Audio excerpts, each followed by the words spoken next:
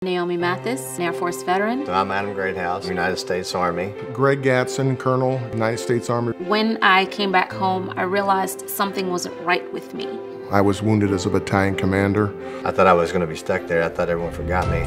Hi, I'm Congresswoman Tlaib, and I'm committed to ensuring that our veterans who served our country are given the support and care they deserve when they return home.